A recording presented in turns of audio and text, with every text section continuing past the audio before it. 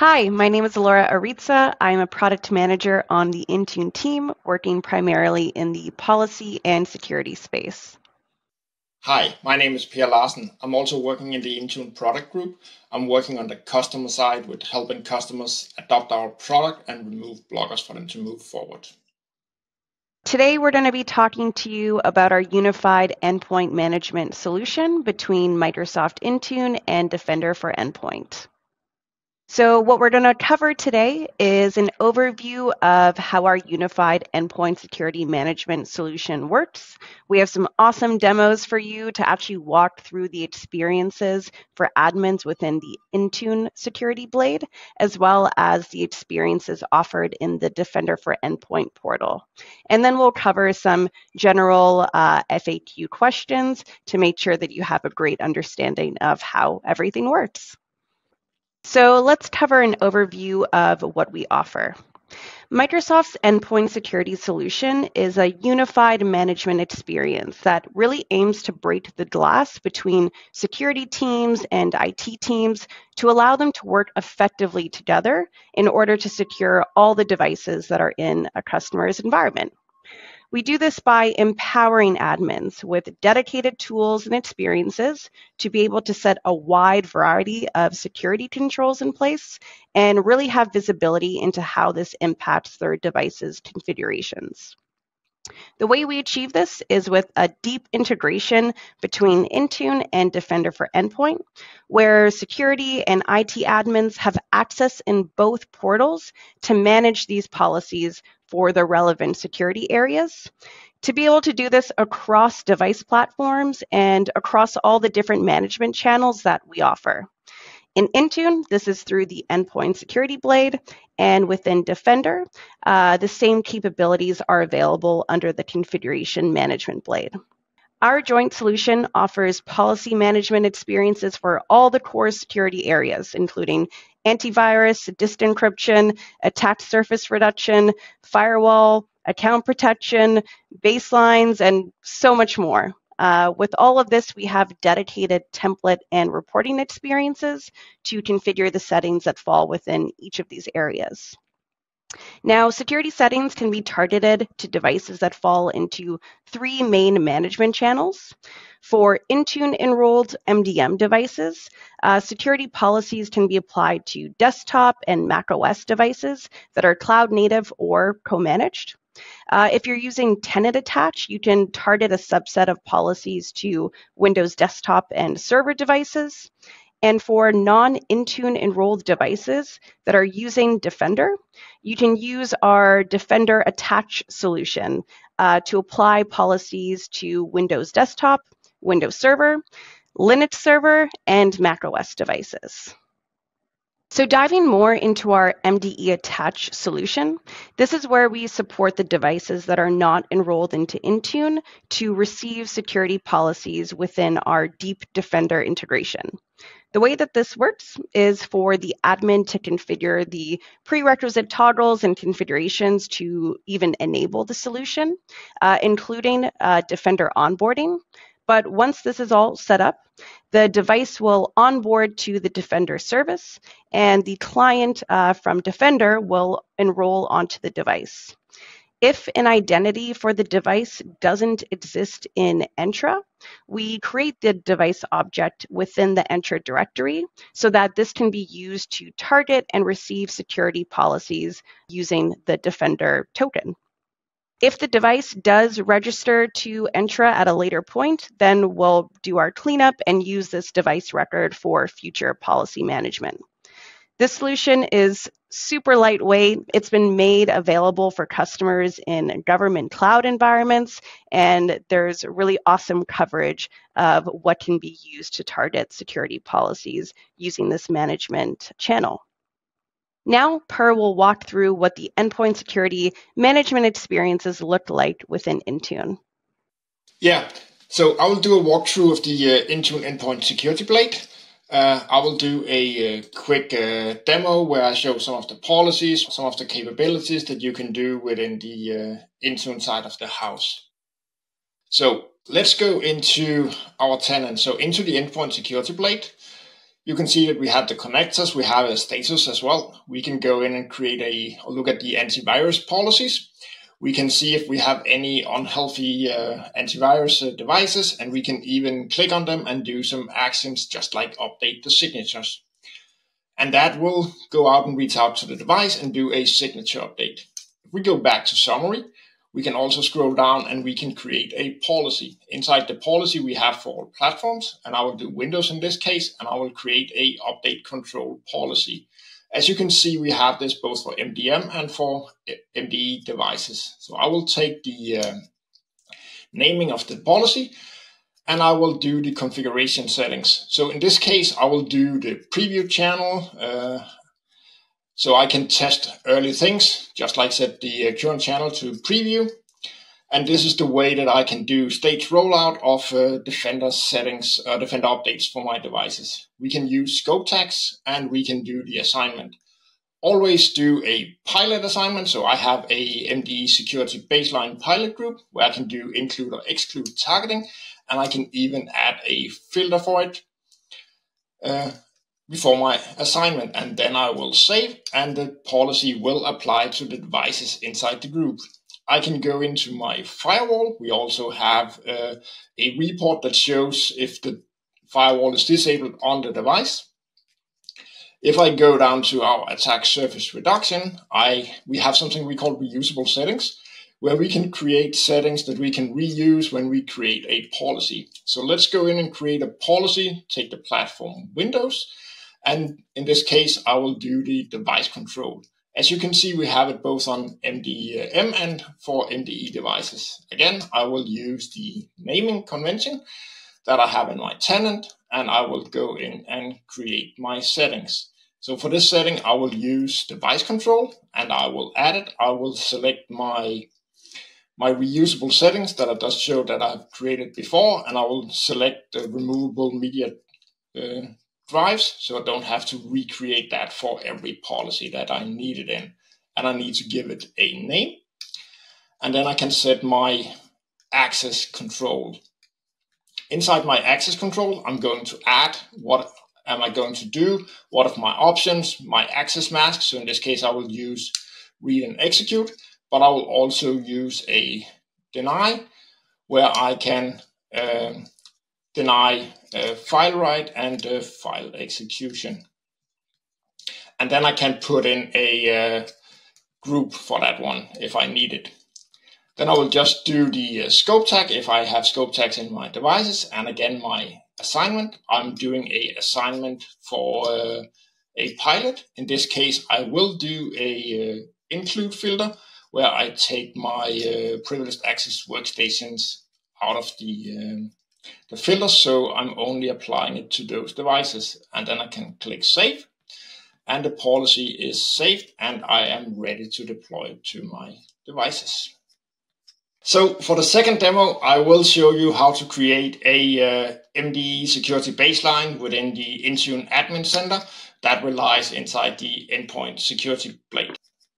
So when we go into the endpoint security blade, we have the security baseline. As you can see, we have several baselines, but today we will talk about the Defender for Endpoint baseline. We create a new one. It only applies to MDM joint devices. I will take the naming of the baseline and put in as my policy name. Let's say that you do not want the baseline to kick in the BitLocker. You have that configured in a different policy. You can just set everything to not configured. If you have a setting where you need a different configuration control, like this where I'm enabling device guard with a different setting, and we will put in the group, I will use the same group that I had before. So always deploy baselines to a pilot group so you're sure that everything is working for your end user. And when we click create, we will get the policy created, and then we are ready to receive the policy settings on those devices. Now I'll cover a walkthrough of the admin experiences that we offer within the Defender for Endpoint portal.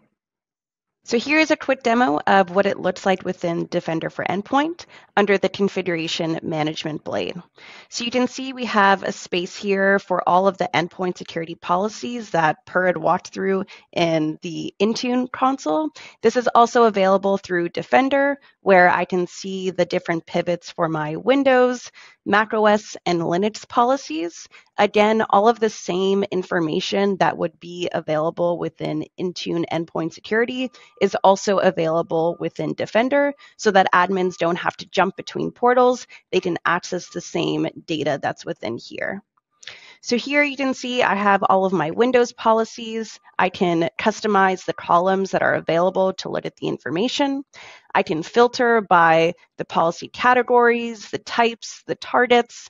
You can see this at the template level. For example, let's filter by device control templates. And for that, I can have a filtered view for only those device control policies. I can sort through all of the different columns, which makes it super easy to navigate through all of the policies that I've created.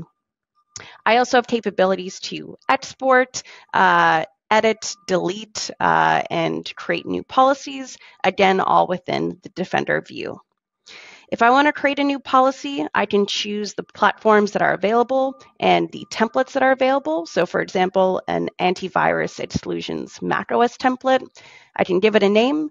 And as you can see, this is the same experience that would be available through Intune.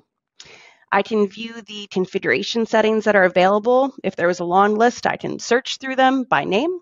As well as have the same terminology for the setting names, the descriptions, and capabilities to configure. In this example, I can configure the AV exclusion settings. I have the option of defining multiple ones by path, file extension, file name. Within here, I'll just put in something random. And as you can see, I can manage the long list of exclusions if I need, just like I can in Intune, and make this flexible to my needs. Once I'm done with configuring the actual settings, I can move to the assignments step, similar to what Per showed in the Intune blade. Within here, I have the option to add different groups, do this by specific include and exclude selections, and then come to the next step of the policy phase to actually review everything that's going into my policy. So I won't save this one. We'll take a look at one of the already created policies. So as you can see here, I can look through the policies that I have, select one that I've already created. Let's go to this default AV policy. And this navigates me to the policy details that I can see very quickly with all the same reporting information that I would get within Intune. If I want to edit, delete, actually jump to the Intune portal, I have those options handy, and I can actually see a more detailed view of the actual policy page with all of its contents, reporting data, and assignments that are all available, again, through the Defender portal. I can see the actual settings part of this policy. I can come to the list of devices that it's applied to, and actually come to the device object within Defender. And this will show up under a new security policies blade on the device object to see here are the policies applied to this device. Again, same as what you would have within the Intune console. So I can see the endpoint security, different types of policies that are applied to this device. Within here, this makes a very seamless admin experience for admins that are operating within the Defender for Endpoint portal and don't necessarily want to jump back and forth to Intune.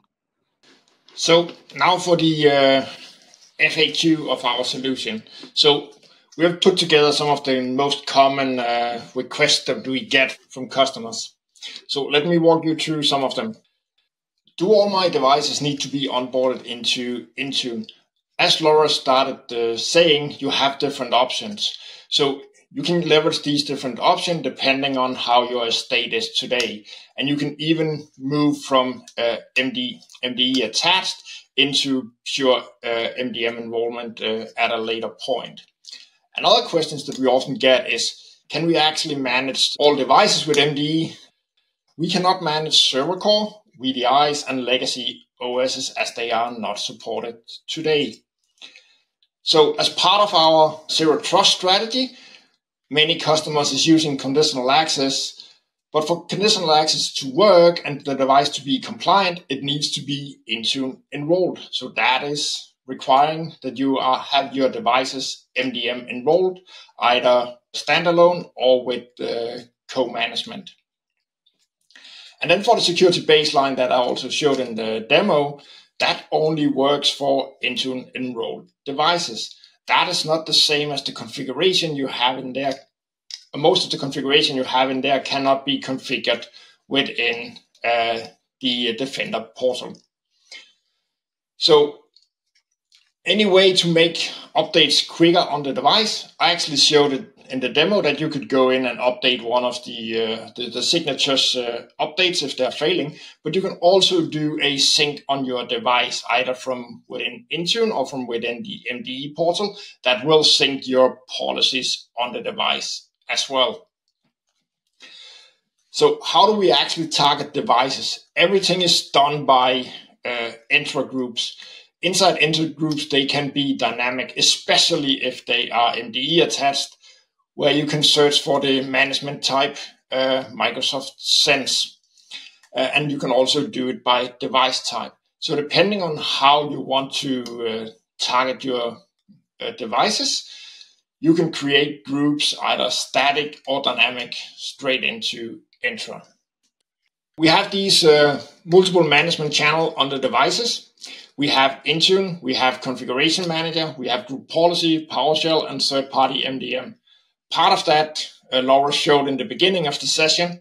So when you're using Intune, you can use the management portal inside Defender or inside Intune to manage the policy for those devices. For Configuration Manager, you can configure them with tenant attached, and then you can still use Intune as the management plane. You can also use Group Policy or PowerShell or third-party MDM, but we will highly recommend you to use the option we have within Intune or we have within the Defender portal. Laura, do you have anything to add on this slide? Yeah, just to call out some of the resolution for what will take effect on the device, I think is outlined here. But just to call out, depending on where your devices are in the management authority, we have detailed how the policies coming from different management channels will actually take effect on the device. As Laura also shared earlier, we have a list inside our documentation. This is an example for our Windows supportability, either from within the MDE attached or the Intune managed side. We have that matrix for all of the platforms, so both for Windows, for Linux, and for Mac OSs. Thanks so much for tuning in. Hopefully this was helpful to learn about our unified security management solution. Thank you so much for tuning in on this session, and I hope that you learned something about our capabilities for security management, both inside Intune, but also inside the MDE side of the fence.